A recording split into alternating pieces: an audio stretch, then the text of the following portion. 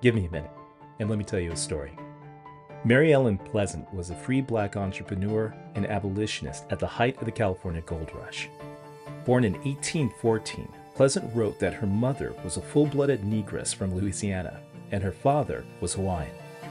Though she identified personally as black, she passed as white among the cultural elites of the day.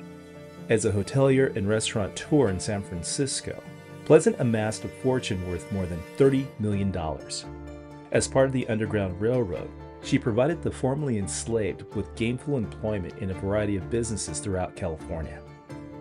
Dedicated to the cause of black liberation, Pleasant personally financed the raid on the armory at Harpers Ferry, West Virginia in 1859.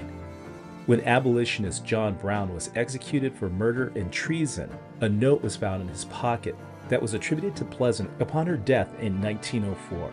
It read, "The axe is laid at the foot of the tree. When the first blow is struck, there will be more money to help." I'm James Woodard Mills of the Joy Trip Project, and this has been an Unhidden Minute.